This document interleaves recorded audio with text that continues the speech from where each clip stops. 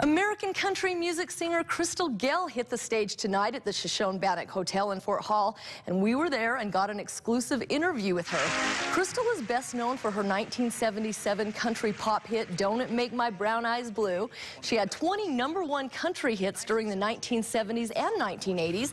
She's a member of the Grand Ole Opry and has a star on the Hollywood Walk of Fame.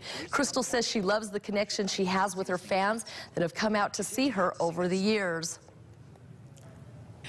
Well, to me, they're my friends that I've made through the years, and I'm making new ones all the time. And, I feel very fortunate to have had the success that I've had throughout all the years. And, I go to different places, and I see people that have always come out, and it's really special.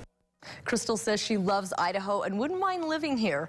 Lee Greenwood also performed at tonight's event.